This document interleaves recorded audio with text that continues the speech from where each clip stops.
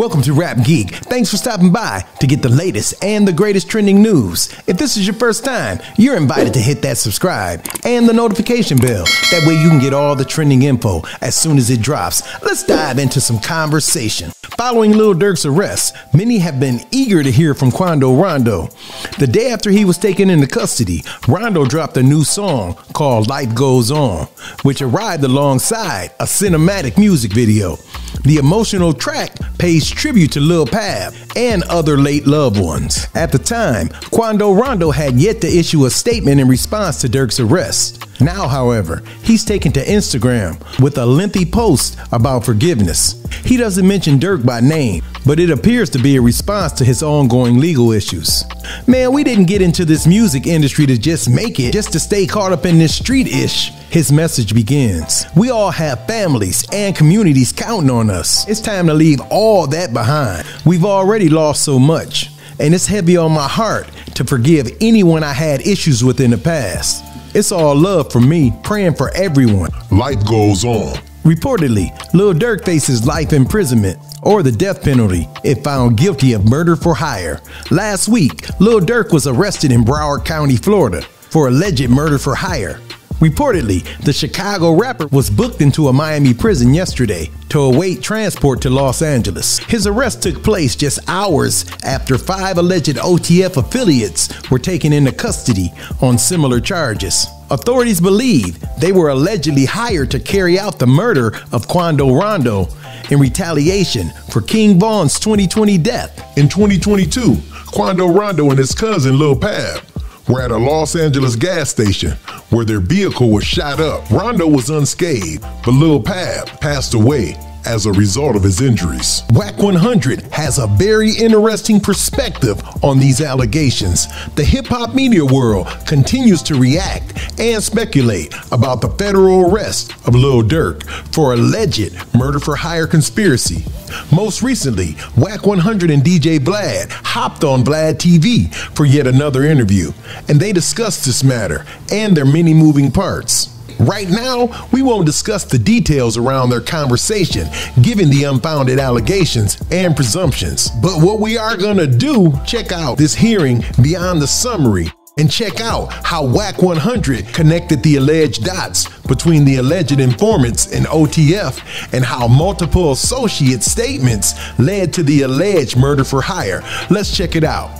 5 other OTF members were arrested: Kevon London Grant, DeAndre Dontrell Wilson, Keith Jones, David Brian Lindsay, and Asa Houston. They're charged with conspiracy to commit murder for hire, committing murder for hire resulting in death, use of, carry, and discharge of firearms, and a machine gun in the furtherance of a crime of violence resulting in death. Probably a switch. Yeah, exactly.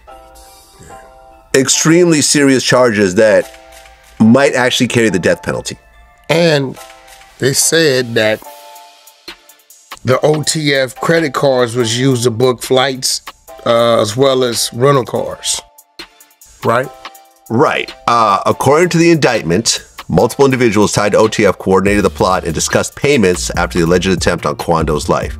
The plan allegedly involved offering music industry opportunities and cash rewards in exchange for the killing of Quando. On the same day, OTF associated credit cards were reportedly used to book flights for several individuals involved to return to Chicago. Now, how would they know that, here goes the problem, there's a couple problems here.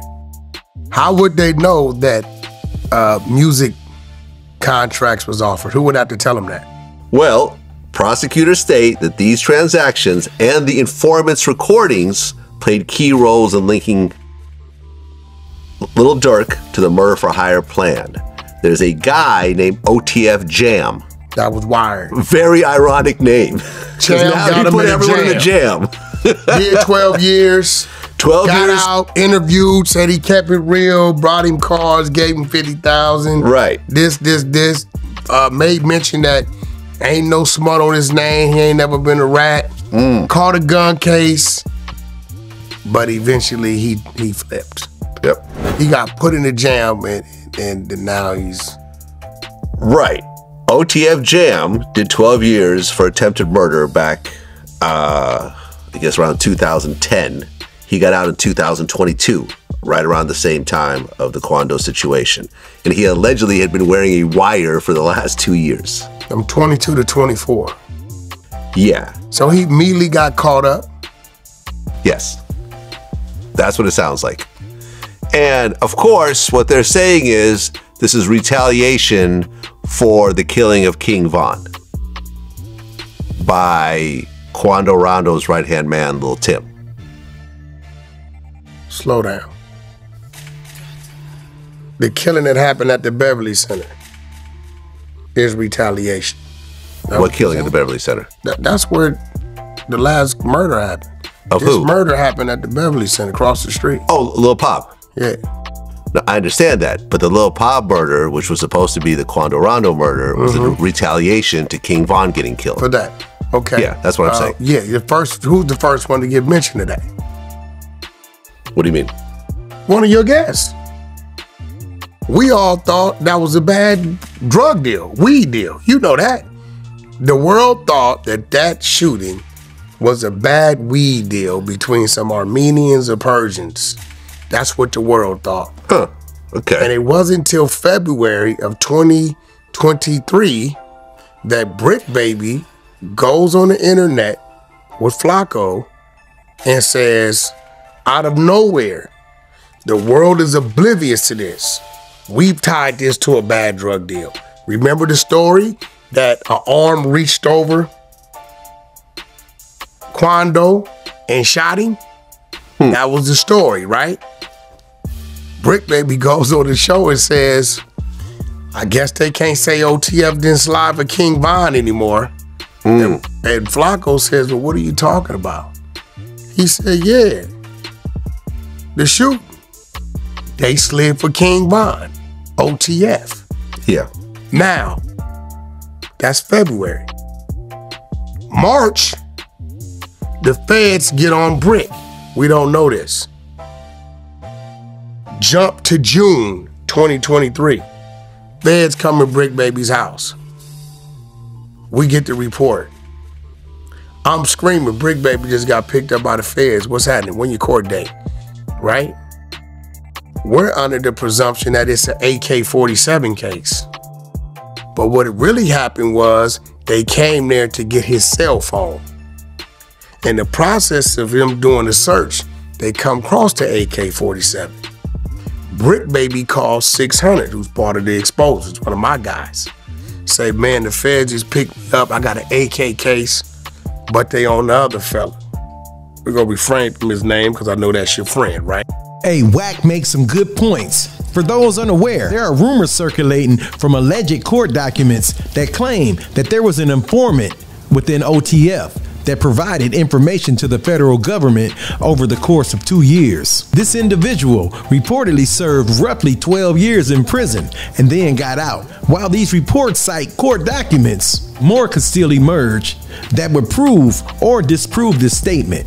But either way, federal authorities have arrested 5 other alleged OTF members who allegedly tried to carry out a hit on Quando Rondo with funds from Lil Durk. Per prosecutors' accusations, A 2022 shooting in Quando Rondo's vicinity took the life of his cousin Lil Pop. And this is the murder that federal authorities are now investigating concerning Lil Durk. Recently, Rondo seemed to address Durk's arrest via Instagram. Although he didn't mention him by name, it was a call to promote forgiveness and move past the street conflicts that have caused so much pain and suffering. The news comes as fans are looking back at Lil Durk's past and seeing conversations about street life under a different context. However, it's important to note that we still haven't seen a trial, so these are all allegations at the end of the day. For example, social media brought up an old clip of Wallow advising Chicago rapper to forgive his loved one's killers and make it out of his situation. Fans connected this to how the alleged hit on Quando Rondo was supposedly in retaliation for the red rum of King Von. Juvenile was previously very angry at the NFL for not picking Lil Wayne as the next Super Bowl halftime performer, a spot that Kendrick Lamar got. But it seems like he's down to join forces to make things right in his eyes. Moreover, the Cash Money alum and his label mate, Manny Fresh, recently stopped by Powers 106's Brown Bag Mornings program, during which they discussed Super Bowl 50 Noya, which is Super Bowl 59 in New Orleans next February. But of course, you probably know all the discourse around the halftime show pick, the hometown snub, the Drake beef, Young Money loyalty, etc. However, they think it could be a huge moment, but let's check out what Manny Fresh and Juvenile actually has to say on 106's Brown Bag Mornings program. Here we go. New Orleans this upcoming year in February, right? Yeah. What if Kendrick makes the call and says, I need Juvenile and Manny Fresh to come and perform? Oh, we there. Look, Kendrick is one of the best performers we've ever seen. Yeah. Like, he's top notch, especially in hip-hop, in the hip-hop world, and he raises the bar. So it's something that everybody want to see. And if he calls, I'm there. Yeah. No problem. The thing is, the internet always makes something that is not. They want to make everything so black and white and divisive. We took a side because we said that it would be cool if Wayne was in it. Of course we gonna say that. I feel like we all wanted that too. Yeah. You know what I'm saying? That's our team. But respectfully, Kendrick is, he's that dude. Yeah. He's that dude. Never throwing shade on Kendrick not one time because that's just, I feel like I don't live my life like that anyway. I don't like to tear somebody else down and put somebody else in a position. Yeah. Right? Yeah. But I feel like Wayne was campaigning for that spot. Like he came out, you know what I'm saying? He came out months ahead of time. I'm like, well, look, if he asking for it, at least consider him, give him a call or something. Absolutely. But to Manny's point, it's the way the internet works. I feel like it worked against our favor this time in a way because it became somehow, some way, Kendrick versus Lil Wayne. Exactly. And it's like, bro, and it was never if you know anything about Kendrick, his very beginning songs, his whole style was mimicked by Wayne. He said it himself. Yeah. He's a big influence, and I'm sure he has so much love and respect for him to this day.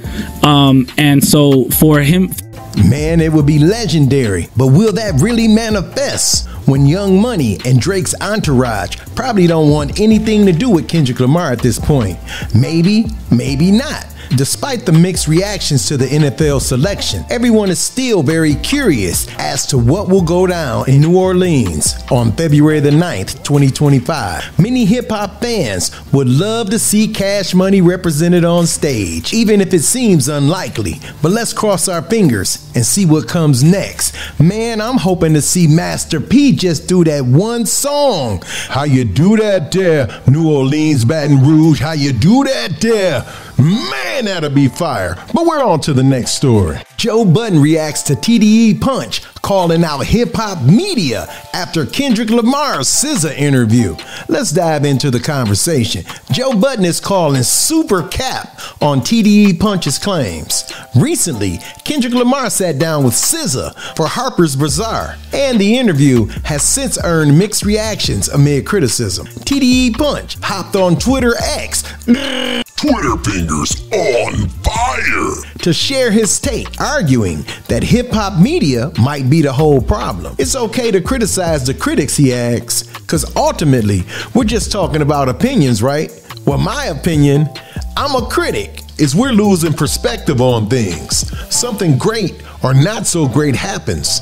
Then we talk about it, and that's fine again. This is just my opinion today. It might change later, so wait for something great to happen. Sleep on it, study it, and find something insightful to say about it.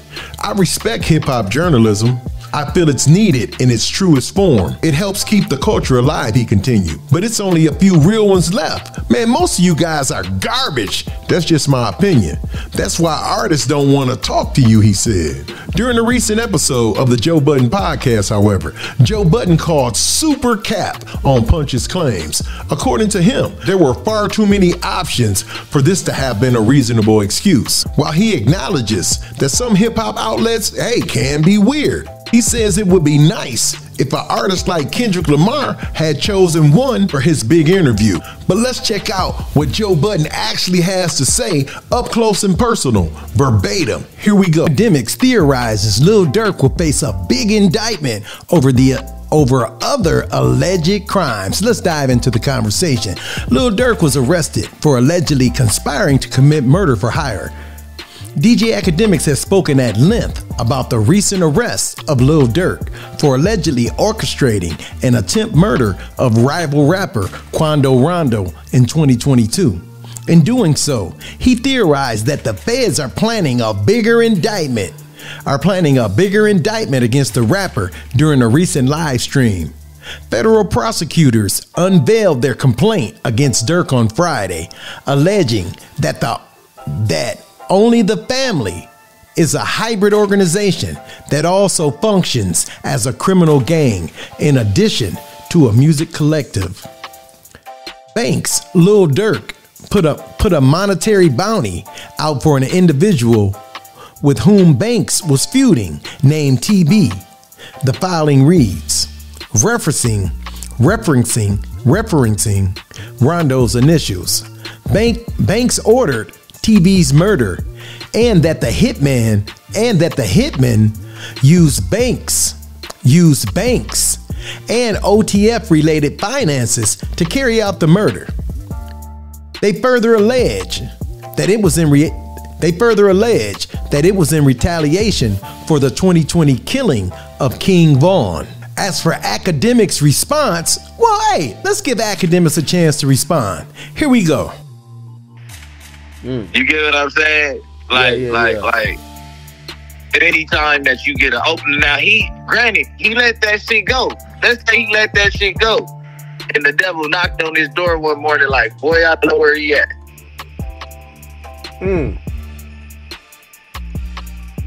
He only had so much time to react. If it's true, he only had so much time. Should I give him a pass or no? Shit, nigga, that's the first time you didn't heard, you know where he at. And it ain't no show, it ain't no 100 people around, it ain't no, you know what I mean? And that's like a gut check time, right? Where like people probably looking at you to see if like you are who you probably says you are. Exactly.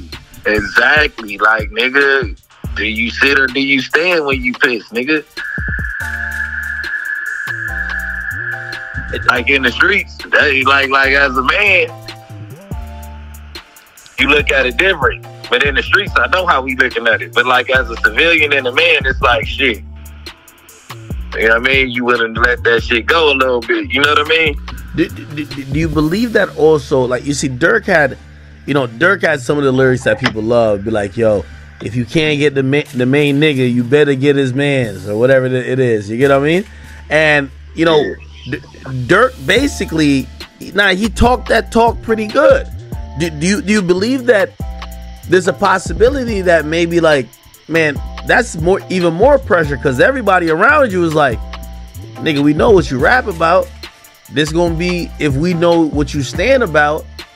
And how could you say no? And can you say no? Basically saying, yo, bro, I'm in a position I can't do that right now. How does that work? That's what I'm like. I mean, of course he did not do it. You get what I'm saying? Yeah.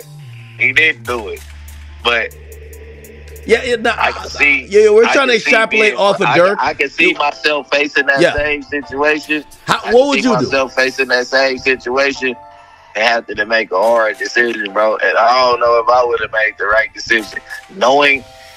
You get what I'm saying? I don't know. Like, you know what I'm saying? I don't know if I would have made the right decision, the same decision. You know what I'm saying? Like, because it's just like the hurt. That, like, you got to think somebody's scoring if it's true.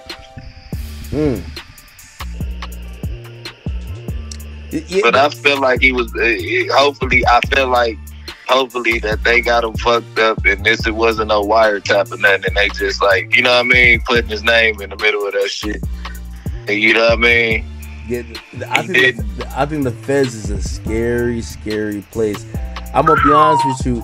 There's a thought of mine. There's a thought of mine that says when the feds unseal this indictment, they're gonna have every attempt on Quando Rondo's life, which there was supposedly like 3 or 4 before. They might have. They might have FBG cash. They might have other situations. They might bring that Atlanta joint back that he was co-defendants with Vaughn. Wait, this is the indictment still? You got to remember, they gave a complaint. The complaint is more to lock him up. The complaint doesn't have the info on what they believe Durk did. Right? Like it says certain shit, but you're right. Because that paperwork, I never been to the Fed, so I just didn't know they format of how they do paperwork. Because I was looking for like the statements and the interrogations. So the indictment that was just the warrant. Yeah, so the indictment has it. So once again, I'll tell y'all what the easiest way for me to explain to you is this, right? Yo, if you driving right now in Cali, they pull you over. I don't know if we was illegal, but say whatever. They look in the back seat, they see something that resembles a gun, right? Weapons are pretty much illegal. Say they run your file, they know you don't got no concealed carry. They're gonna say, I got probable cause to go search the car. Or even say they know something is up and they bring a dog sniffer to sniff the car. They feel like something's there, the weed. Right? Yeah. And let's say it's coke. All right, now they search the car, there's coke there. That's a heavy charge. They don't need to grand jury you. What happens is that how you get charged is that cop does a complaint. And that complaint gets picked up by the DA as a felony. They go beyond. They actually skip the grand jury. Now for things like murder and stuff like that, even if there's a complaint, they'll lock you up. But just cross their T's and dot their I's, they'll send it back to a grand jury or have a grand jury do it. But for regular shit with cops, not in federal court. A cop doing a complaint is how you get arrested for 95% of the things. Yeah. In federal court don't have a bunch of DEA. Like, if you running around and you met like a DEA agent, an FBI agent, you're doing something wrong. You're not going to see these people. Like, they don't have even the resources just to be at every stop sign or on every road. So what they do is they do investigations, and when they do investigations, they bring it to a grand jury without you even knowing. So the majority of how federally you get indicted is through a grand jury. The reason why they locked up Durk through a complaint, which usually some state shit, or like how states do it, where a cop pulls you over and he smells some stuff or he sees something and then he locks you up. The reason why the feds did it is because they thought Durk was going to run. So the mere fact they locked him up is because they know they're cooking up a grand jury indictment. And that indictment, I think, is not only going to have this murder for hire, it's going to be a superseding indictment. It might be racketeering, or it might have other murders and other attempted murders.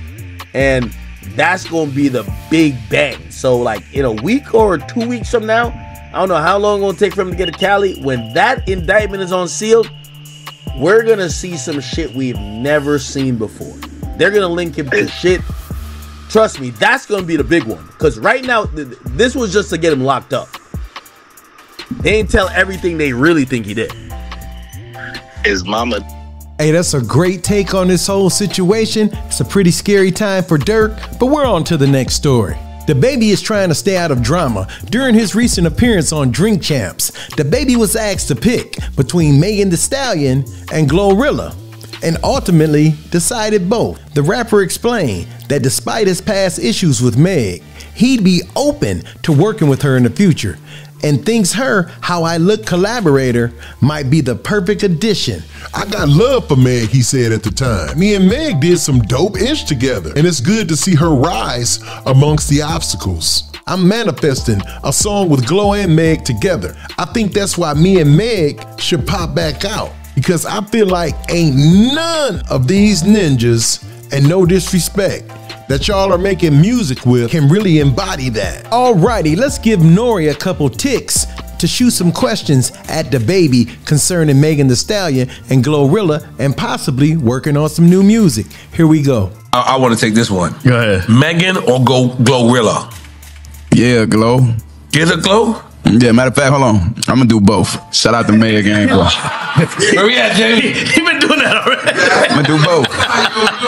Yeah, I'm a good nigga, man. I got love for Meg. Me and Meg did some dope shit together, man. You know, and it's good to see her rise amongst the obstacles. Hold on. You know what I'm saying? So we gonna do both. But I fuck with Glow. Glow, man, we overdo Glow. You bullshit. Give him a little shout out if you know what? You know what I'm manifesting? I'm manifesting the song with Glow and Meg together. And baby, I think that's the way me and Meg should pop back out. See, y'all got me drinking and shit. I think that's the way me and Meg should pop back out because I feel like ain't none of these niggas, and no disrespect, that y'all making music with can really embody that and bring this ain't mine. No, that's if you want to try it. No. Yeah, don't try that shit. That's right. I'm giving a real sincere message. That's right. I feel like don't none of these. I feel like don't like. See, that's some real like you gotta come get that shit from baby. Like y'all know, like you know, like y'all know. I ain't even y'all know. But I say both of them. So let's drink. Yeah, let's drink. And for the record, you want one with Glow. You what? Yeah, for sure. A record. Oh yeah. For the record, he want a record with Glow. I thought he went back on the question. Come on. Gotta relax. This is your favorite. Major or Hey man, that's an interesting perspective, man. It's good to see the baby growing up, man, and realizing, man, the streets is overrated, and man, it's time to be smooth and get this money. The baby described how he's no longer interested in any sort of controversy. Them days of bait me in the BS, over with, he said. I ain't got nothing for you but good music and entertainment. Controversy and violence done cost me enough. Drop your thoughts in the comment section. Stay tuned to Rap Geek.